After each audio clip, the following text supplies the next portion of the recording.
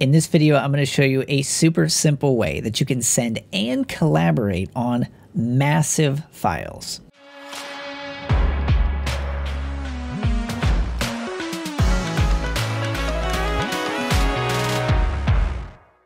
So recently I had somebody email me and ask me for the native version or the project file for a video that I had created a while back. Now, if you're pretty familiar with this channel, you know that I work in Final Cut Pro, and Final Cut Pro libraries, as they're known, are comprised of projects as well as footage and audio and everything that's made up of a particular project. I know, even though it's called a library, it's still for a project. But the bottom line is that I just had a massive file that I needed to send to this person. So what I typically do when I have larger files is I upload them to Backblaze. Backblaze have done videos in the past about how you can connect using Transmit if you're on a Mac, or you can also use CyberDuck if you're on Windows or Mac. But for whatever reason, I keep running into this problem, regardless of what software that I use that's trying to connect to Backblaze or Amazon S3, is that halfway through the process of uploading the file, there's some sort of weird error and it fails. There's also services like Dropbox or Google Drive, but the problem is that a lot of these max out at like 1 terabyte. Well, this particular file that I'm working with is around 250 gigabytes. So you do the math, that's going to fill up that space really quickly, and they're either going to max it out and say that, sorry, you've hit your limit and you can't upload any more files, or they're just going to start charging an incredible amount for me to upload and continue uploading big project files. So this led me on a little bit of a treasure hunt, trying to find a solution to this problem, a way that I can regularly send giant video project files to people if and when I need to. As it turns out, I happened to find a service that not only enables me to send these gigantic files whenever I need to, but also unlimited. So any file size and as many of these as I want to send, I can send through this service. And even as a bonus, they've got an extra feature built into it that makes it super simple to collaborate on these files as well. So without trying to describe it in any more detail, let's do a quick walkthrough and show you some of my favorite features that are built into a service by the name of WeTransfer. Okay, so here we are in WeTransfer. Now, one of the cool things that I'll mention right up front about this is that you're actually able to add your own branding. So at some point, I'm going to actually add in a video that loops right here. So if you're going to be sending this to your clients or any of the files that you're sending, you can make it nice and professional. You don't have to worry about a big, gigantic Dropbox or Google logo or something like that. It can kind of look like it truly is yours. And then you actually can pick your own domain as well. So a nice little touch beyond just being able to upload files. Okay, but let's say you've got like I said, a giant file that you're trying to send to someone. So let's go ahead and pop in here. Let's say I've got some drone footage that I've recently shot and I want to be able to send this to someone. Well, all you got to do is take that file and drag it right onto WeTransfer, of course, once you've already gone through and created your account. And then you can give it a title. So let's say this is cool drone footage. So if you want to add a little message in here, you can do that as well. And you can send multiple files at once. You don't just have to send it one at a time. So then the next thing that you can do is you got some options here. Now you can send this as an email. So you can click this and it will email and have a button in there and it'll be all formatted and everything so that it can look the way that you want it to look. Or you can do what I do, which is just get transfer link. I usually work in something like Basecamp or Slack, so it's very rare I need to quote unquote email someone a file. I'm already usually collaborating with them. I just need a way to send them the file with a link. Then you can go in here and you can select the expires after options. You can pick how long this link will be active or alive. You also have the option to set a password as well. So if security is going to be something that is important to you while you're working on this particular project or sending these files, you can set a password.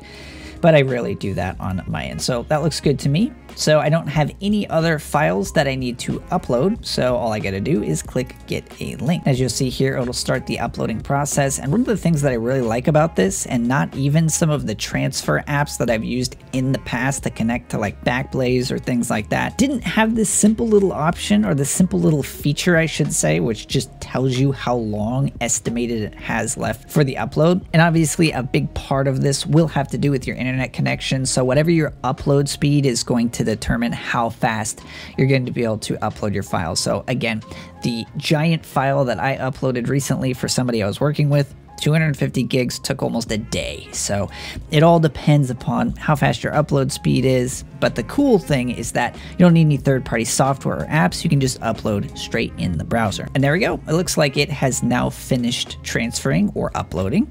And then we can just copy that link. So let's go ahead and open that in a new browser window so we can kind of get an idea of what that's going to look like for the client when I send them this file. So it shows the nice little branding that I've updated for my account, which if they just click on that, by the way, it's cool. It goes to a link to your website or wherever you want. But it shows that title. And then it shows the message, and then it shows the individual file. Now this probably hasn't finished encoding yet, but the cool thing is that you can click this little magnifier, and once it finishes encoding the video, it can actually, they can preview it and view it right there. So really cool little feature. But if you're not working with video or you're just wanting them to be able to download it, obviously they just click this little button to start downloading the file. So that's really cool. It's nice that you're able to go in here and send files to people, get the link, and it's drag and drop simple. But as I mentioned, there's another feature built into WeTransfer that I personally I'm going to be finding endlessly useful, particularly as I start taking on new video clients. Now what you're able to do here is you're able to create these things called portals. And essentially a portal is a product or project. And you're going to go in here, and here's one that I recently created just for testing. And you're able to give it a title, a subtitle, and you can even upload the logo of the particular client with which you are working. So let's go ahead and pop back in here. Let's just create another test one so you can kind of see this in action. So let's say this is our drone shot. Let's make another one very similar to the one that I had created previously. And then you're going to create what's called a review.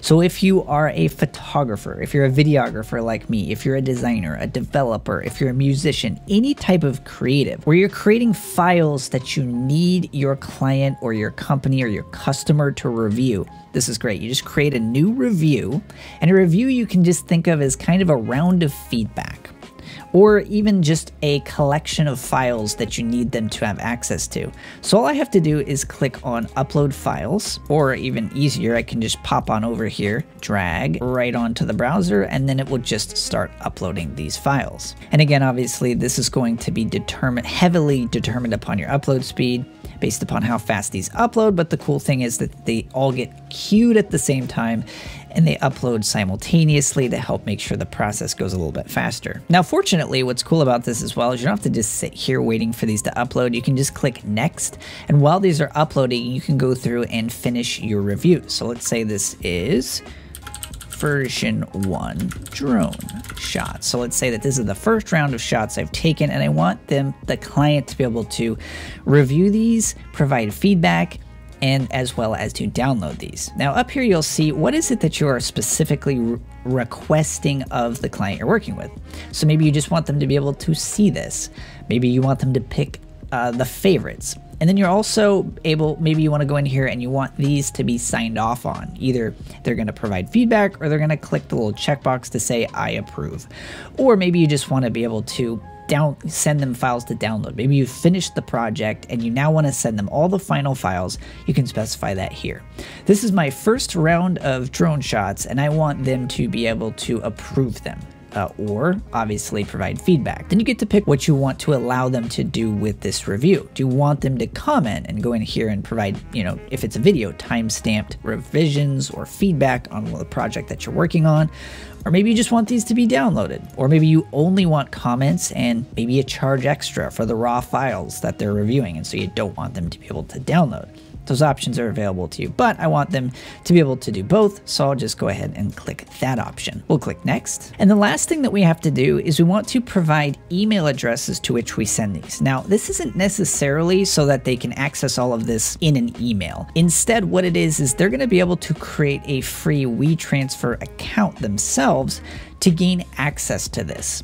So if they already have a WeTransfer account, you're going to want to add that here. So if they don't have one, they'll be sent an email through which they'll be able to set up their free account in order to access this. So just add in all of the email addresses to which you want to provide access to this particular portal and this revision set. Next up, you can actually have it send email reminders. So if you're on a deadline or you just need to make sure that the client or the customer or whoever is reviewing this is doing so quickly, you can add in reminders that get sent, and then you can also add in a separate message please review drone shots, and then you can send that as well. Now, and then you are ready to send it. Obviously, these haven't all finished uploading, so we just need to wait for these to upload, and then we can publish the review. While we are waiting, however, you'll notice as well, if you want to, you can actually click to add a note. So if you want to add specific details or information that they might need to know about this, they can do that, and you can do that in this little note section. Okay, so it looks like it has finally finished uploading, and now they're just processing those videos so that they're able to be reviewed. But the cool thing is you can go in here and you can reorder these, you can trash them, and it's got the little icon in there to signify that you are looking for a approval or sign off on each of these things, but we are now ready to publish that review. And so here we go. This is pretty close to what the client would see once they have been sent the link to access this particular portal. The other cool thing is that they've got some reports in here that you can see. You can see which items were approved. You can get a bird's eye view of all the comments. You can see the items to which there was no activity. So really cool. You can see the thumbnail of these, and then of course you can click off into these. It's just a great way to be able to access and go through all of the information related to all the items that you have for your client to review. And then let's say we've got right here waiting for one reviewer. This is where they would be able to, obviously we're the one who sent it, we're not the reviewer, but they'd be able to check to sign off on this. But the really cool thing about this, particularly if you happen to be working with video, is that you can actually allow somebody to watch the video, click stop, and then as you can see, it timestamps the comment. So maybe you want them to add some text to this particular part of the video. So if you work with video, this is incredibly valuable because you can get very detailed and specific time-stamped feedback on the video. It's still useful if you're a designer or a photographer or anyone else who is trying to get feedback on specific items. I haven't tried it, but I'm going to assume you can do the same thing with audio files. So if you do voiceovers, if you do music, you should be able to do the same thing that you can do with videos in terms of doing time-stamped or getting time-stamped feedback on projects that you're working on. Then if for whatever reason the email doesn't come through or something like that, you can always just copy at the bottom the URL that it gives you, and they're going to be able to have access to that particular portal. So beyond this, as I mentioned, you've got some branding options. You can go in here, you can change the name, you can get a custom domain in here, or subdomain I should say. You can upload your own background image as well as a video, or you can pick from their gallery. So really cool features built in. They've also got a contact section, so if you'd like to regularly keep track of people who are sending or to whom you are sending files to, you can keep track of those people, particularly if you send them regularly. Then you can also go through here and you can see all of the transfers that you've made.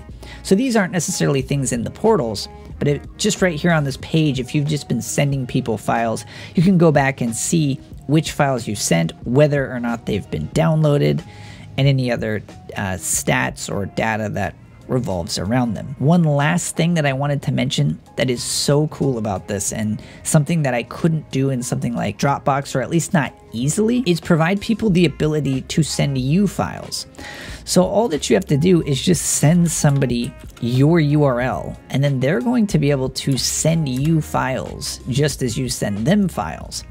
Now, if they'll still have to create an account with an email address that gets verified, but they can send you files of up to 2 gigabytes for free. So if you ever need a client to be able to send you files and they keep saying, sorry, it's 10 megabytes and my email service provider won't let me send it, say, here, go right through this link, drag and drop a file, write me a message, and then you can send me a file. And then for you, you'll receive an email, but then also under your transfers, you'll be able to click on received and you'll be able to see all the files other people are sending you as well. Now, in terms of the plans, as I mentioned, you can create a free account, which allows you to send up to 2 gigabytes. They've got a pro, which allows you to send up to 200 gigabytes. But like I said, I work with video, so a lot of my files are going to be in excess of 200 gigabytes. Like I said, the one I sent earlier was 250 gigs. So for just somewhere in the neighborhood of 20 bucks a month, you're going to be able to send unlimited files of unlimited size with unlimited portals in here as well, which is, in my opinion, a pretty crazy deal, particularly once you start realizing how much you're going to spend using something like Amazon S3 or Backblaze B2 once you start accumulating files over time. So really powerful and easy to use platform, and pretty incredibly affordable too for how much you're going to be able to get and upload not just with file size, but also with collaboration. Okay, so that's pretty much it. I just wanted to share this with you, particularly as I'm going to be using this a lot in the future. Now, I do happen to have a referral link if you would like to get $10 if you sign up for one of the pro versions.